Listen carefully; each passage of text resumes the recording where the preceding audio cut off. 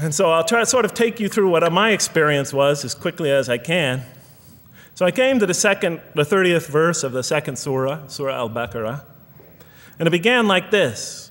It said, "Behold, your Lord said to the angels, I am going to place a vicegerent on earth." The Arabic word is khalifa. It means a representative or an emissary of mine.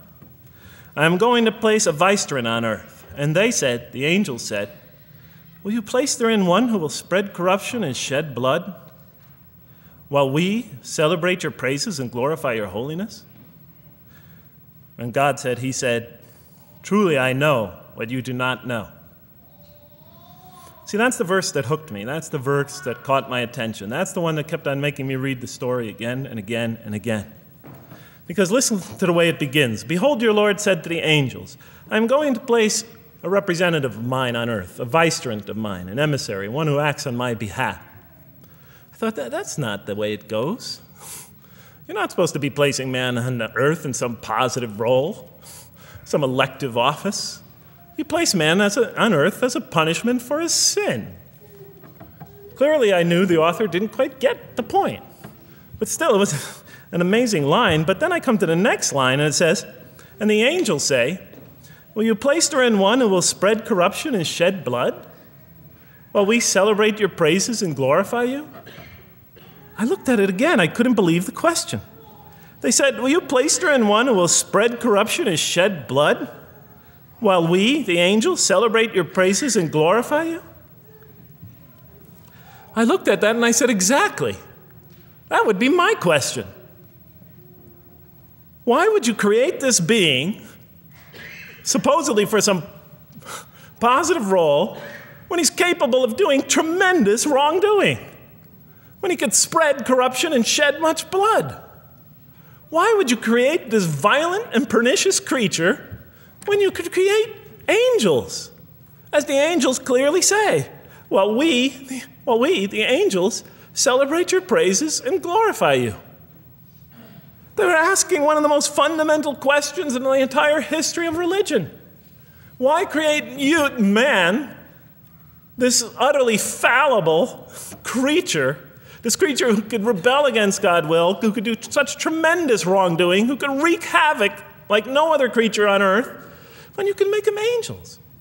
And look where the question is being asked. It's being asked in heaven. It's almost like saying, look, why don't you just make them angels and be up here in heaven with us, you know? Why don't you just make them angels, pop them into heaven, he's fine.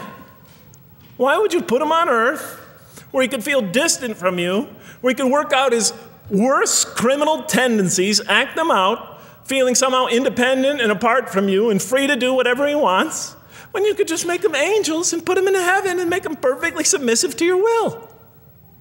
I looked at that question and said, that's my question.